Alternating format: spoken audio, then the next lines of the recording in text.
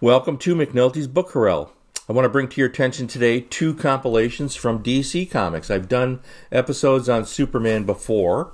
I am a Superman collector. I think I've made that clear. I have quite a wonderful collection. I'm quite proud of my my big blue collection, as I call it.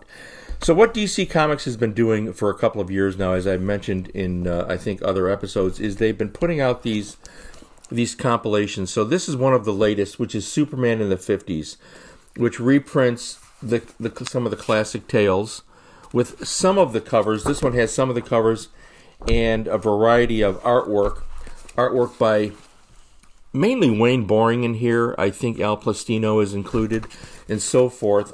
Really great little collection of 1950s Superman stuff. Here's the back cover. There's also a couple of Superboy stories in here, Supergirl, and the great Superman family, all of which no longer exist because of the poor editorial choices of those foolish executives at DC Comics over the years. However, they are doing some things right currently, and they're reprinting the stuff that worked. Superman in the 50s. This is a great little trade paperback to get. Highly recommended. They've also recently republished in hardcover Kryptonite Nevermore, which was with the cover by Neil Adams and the interior artwork by Curt Swan, Murphy Anderson, and Dick Giordano. And this has been reprinted multiple times in the past. This is a particularly nice edition. It's always nice to see Curt Swan's artwork on display. And the late, great Curt Swan, of course, was the one who he really embodied Superman with his artwork. He was the best Superman artist, and Neil Adams has, in my opinion, always been the best Superman cover artist. Neil Adams has done so much wonderful work.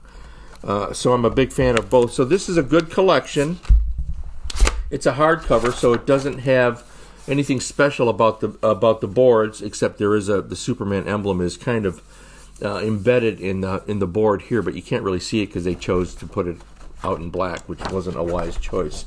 Other than that, it's a good, sturdy collection and reprints these early 1970s, the Kryptonite Nevermore, by Denny O'Neil, by the way, was the author that wrote that.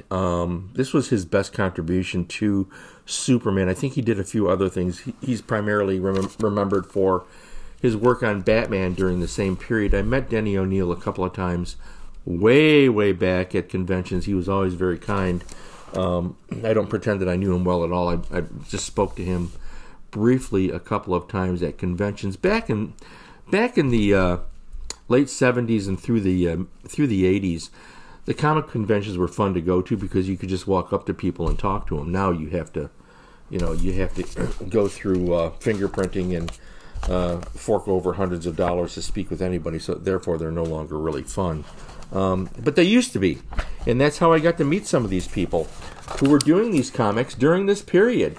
So I'm recommending these two Superman books today for you Superman collectors out there, recently published by DC Comics. This is the best thing they're doing right now, frankly, is they're reprinting their classic material.